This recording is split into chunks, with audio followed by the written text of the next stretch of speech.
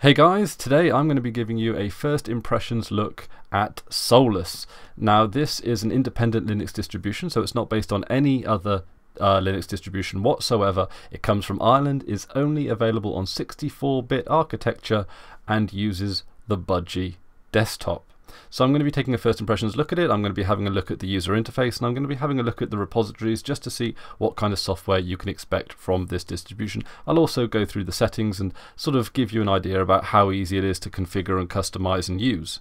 But just before I start off with that, I would like to let you guys know that there is a new episode of the podcast uploaded to SoundCloud, so I will of course put a link to that down in the description if you want something that's a little bit more meandery and conversational. Okay, so let's get on with the video. So as you can see here, this is almost defined by its use of the Budgie desktop. So I'm going to be looking at that with a degree of scrutiny today, but of course you guys have been wanting me to take a look at this for quite some time, because it looks like this is a distribution that wants to build a solid GNOME desktop but without the GNOME interface, because the GNOME interface, I mean, it took me a good couple of years for me to come around and actually really quite like it. But now that I you know, a couple of years is like, I mean, if that's the case for many other people, that's really too much to ask. So I think that there is a very good case to be made to bring all the power that the GNOME desktop has into a more traditional desktop paradigm. And this seems to be what Budgie are going for in this sort of implementation of the desktop environment. Okay, so the big defining thing, and the thing I really like about the Budgie desktop environment, and I really would like to see this happen with more distributions, with more desktop environments, is this notification thing they've done. Now I've seen it with Pantheon OS as well, done in Elementary OS. But it's just got it gives you a list of notifications, right? So if, for example, you know, you're downloading a bunch of files, you're chatting with a bunch of mates on Twitter, all that kind of stuff, right? You know, you can end up getting quite a few notifications, and it sometimes is just nice to have a list of them so you know that you don't miss anything important that's coming through your system. This is a new phenomena, and it seems to be inspired by Android, and I think Android do it really quite well. So I would like to see that kind of functionality come to the desktop environment. This looks like it's how it's going to come about. Since I'm still on XFCE as my daily driver, it could be some time before I actually see that feature. Who knows? I might even switch desktop environments later on down the line. I have no particular allegiance to anyone, if I'm completely honest. So I really like that. I also like the applets here. It gives you readily available access to your calendar, your volume, your microphone settings. So if you've got like a whole bunch of microphones, if you've got a whole bunch of you know, USB interface devices and all that kind of stuff, this is a great way just to quickly and easily manage them. Dates available, your settings you can shut down. This is your desktop environment settings all in a single panel setup. It's all here. You can even customize the panel itself. You can theme it. Everything you want is right here on this little side panel. You've got some applets. You can even go to the control center as well, which is in every way the GNOME 3 control center. So you've got all of those great features, all of that functionality, as well as a traditional desktop environment, which is all pretty good. So you can set your keyboards, you can set your displays up, Bluetooth, you know, your color settings. I really like the color settings in GNOME as well. Not all desktop environments have this setting. But you can sort of manipulate sort of the colors of your various colors of your system. So let's have a look at the menu and the quick launch icons as well. So you've got the clock there. All of these notification icons, you just click on them. It doesn't matter. You don't have to click on any specific one. You can click on the off button and it brings up the panel. You can click on the network. Oh no, the network comes up. You can click on the notifications. So these three icons here on the right, it's just a quick button here. So that's quite easy, quite straightforward there. So the menu, I quite like the menu as well, but it is a pretty just general menu. It doesn't seem to have favorites unless you can add one to a favorite. No, I'm right clicking now. The menu is pretty straightforward. You can search, so you can look for the software center, for example, or you can look for mouse stuff. What does it come with? It comes with the gedit text editor, the calculator, so it seems pretty comfortable with GNOME 3. It comes with the transmission BitTorrent client, comes with Thunderbird, which I believe is actually still using GTK2, Firefox and HexChat, very nice IRC channel. This YouTube channel has an IRC channel, so there's a link to that on the channel page if you're interested. So it doesn't come with LibreOffice pre-installed, which I like, because there are a number of Office suites available for Linux, and it would be nice to have the choice. Although I'll get to the repositories and the choice as well. There's a VLC media player, which, even though more and more distributions are shipping with as default, MPV, best player. It's lightweight, it just gets straight to the point, nice shortcut keys, does everything you want it to do. VLC, I gotta say, they're sliding behind now. They used to be the go-to media player, and I think part of the reason is because it's so cross-platform available, that it was like, oh, I know VLC, I know that works, and they'll be familiar with it from Windows. They'll bring it over, and then you sort of use it on Linux, and then you'll start getting more acquainted with Linux-specific software and start sort of seeing some of the benefits that other pieces of software might have. So what I like here as well is they haven't overdone it on the software tools, right? Every other item in this menu doesn't appear to be a setting. I mean, there are quite a few. But for the most part, it does seem like a really easy menu just to sort of to navigate around. I don't know about all, when you've got like all of your, like, is it recent programs perhaps in up here? But I don't know. I think I'd have to sort of get used to this menu. This menu is alright. This menu is fine. It's pretty much just like a bog standard menu. You can even press the meta key, the Windows key, the function key, and it pulls up the menu. So if you just want to sort of start typing, just pull up the menu key and just and do that. And that's it. Like, I mean, the Budgie desktop, really simple, really straightforward. Not much to really complain about. I like it. I really do. I like it. It's a great GTK3 based desktop environment as an alternative to GNOME.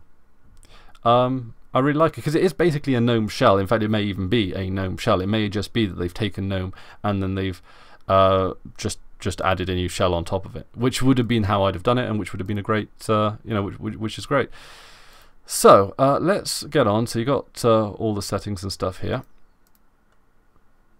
Let's have a look at the old software center, because that to me is like what's in the software repositories for me is the most part the deciding factor in my daily driver, in my Linux distribution. If I can't use the software that I want, and if I don't feel like I can just pull down a piece of software reliably and just get to using it, I'm probably going to pass this over. Now, that being said, my workflow is not everybody's workflow. And sometimes when I'm setting up someone else's computer, I deliberately seek out basic desktop environments and basic software setups. And that's why I often go with Lubuntu and LXDE, because LXDE is a very simple desktop. And because it's simple, it's user-friendly. And that's a really important sort of point to recognize when it comes to user interface design, is that less is easier. Like most people do not want to tweak every sort of aspect of their system. People like me do, but the vast majority of people don't. So you need desktop paradigms that suit both of those workflows and and as many workflows as possible. So this is the software center. I like the software center. It's straightforward. It's simple. Like you guys can take a look at that software center, and you know exactly what kind of stuff you need to click on to install what specific pieces of software. It's not super straightforward and easy, but it's close. So for example, if you go to the desktop stuff, most people aren't really going to understand this sort of these categories, the GNOME desktop and all that kind of stuff. I don't really know how you'd make that more user friendly, but sort of when you've got it next to like games, and you've got console emulators, strategy games, and all this kind of stuff, it does seem like you've got something that's particularly quite user-friendly and suitable for new users right next to something that you'd want more established users to have access to. But that's, again, minor nitpick, if a nitpick at all, really, just an observation. There aren't many games here as well. They're like the software. This is not an expansive software repository, and I think that's really important to sort of recognize off the bat. But it's not terrible. It's not bad. There are plenty of distributions out there that are worse. For example, you can install LibreOffice. As you can see, all those LibreOffice packages there. You can also install AbiWord. There's Focuswriter. So you've got plenty of Office choices there, just not like all of them, not the kind of choices that you might expect if you've been spoilt with the repositories of Arch and even the AUR if you're happy to use it. So there is a decent amount of software here. In fact, what I do, my personal litmus test for the sort of the quality and the amount of software in the repositories is to look at open broadcast software, because that's a very new piece of software that is really quite good, and a lot of distributions that don't keep on top of the repositories, you know, what's in them, often sort of overlook this. But as you can see, OBS Studio version 0.14.2. I can't remember, I don't think that's the newest, so I think that is a little bit behind, but it's there. It's, you know, and it's good that it's there. That's like quite an important piece of software to have. Also, I do use Simple Screen Recorder, which is actually what I'm using to record this video now. Something tells me I have 2 S's in there. There we go. Simple Screen Recorder, a feature-rich. This is a brilliant screen recorder. If you're looking, it even records GIFs. And a lot of people know that it's a really good screen recorder because it's very commonly used, and I almost always check repositories to see if it's in the repositories or whether or not I'm going to have to bother with like a third-party PPA or you know, like some kind of package issue. But no, it's right there. So even though like I don't see this as having a massively expansive software repository, to me it seems like more curated, and for new users and for people getting to grips with Linux, I think that's really good. I would grumble about it because that's the kind of user I am, but for the kind of user that would appreciate Solus, I think it serves those needs really well. Like Solus has decided, you know, this is, you know, like what they want their system to do, how they want their system to look, what kind of software they want running on their system, and they've geared their system specifically towards those use cases.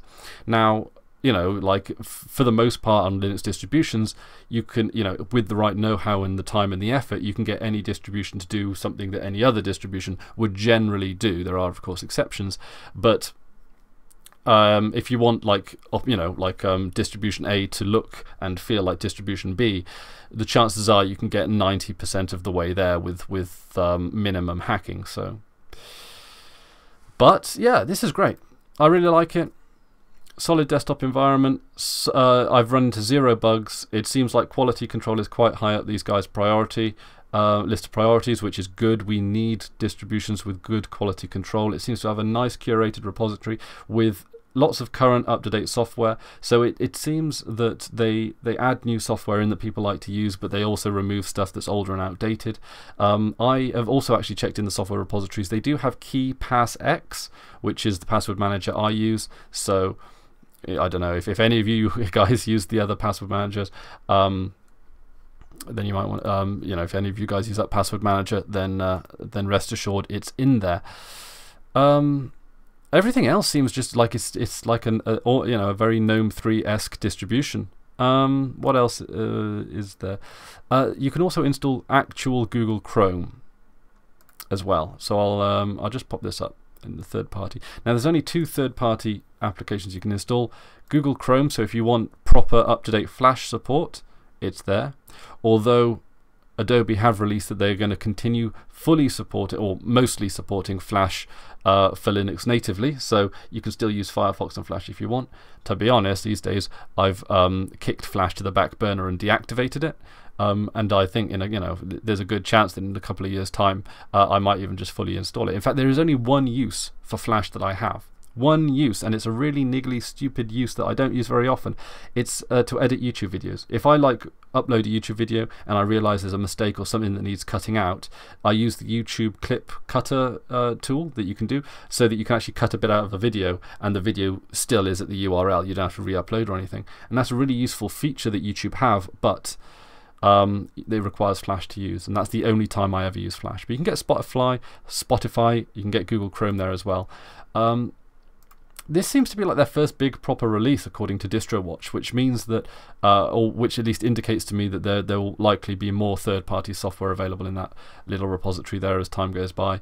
But I look forward to seeing this distribution grow. This is really good. If you want up-to-date desktop environment with a nice with a nice layout, with nice I love the notifications there. I think that's amazing. That's genius, beautiful, brilliant.